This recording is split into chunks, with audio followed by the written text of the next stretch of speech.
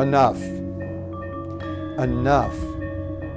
After more than 2 years of conflict and more than 70,000 deaths, including thousands of children.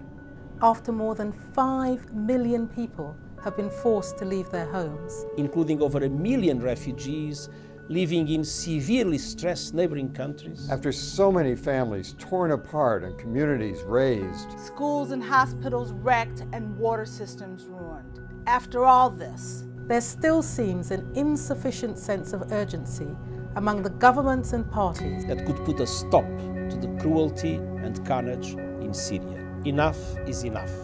We, leaders of UN agencies charged with dealing with the human costs of this tragedy, appeal to political leaders involved to meet their responsibility to the people of Syria and to the future of the region. Our agencies and humanitarian partners have been doing all we can. But it has not nearly been enough.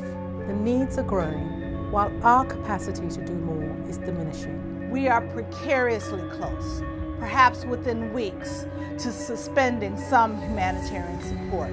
Our appeal today is not for more resources, needed as they are.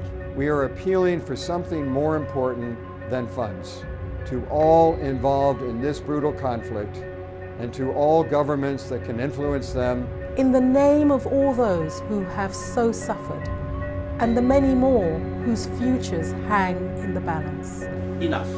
Summon and use your influence now to save the Syrian people and save the region from disaster.